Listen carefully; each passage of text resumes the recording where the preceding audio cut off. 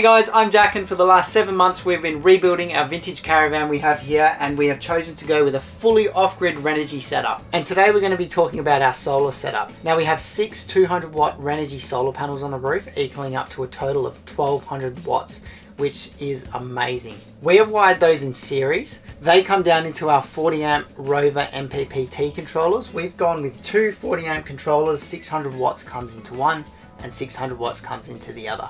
We have personally seen 57 amps coming into our Renogy 1-core monitor, which is an amazing amount of amperage charging the batteries.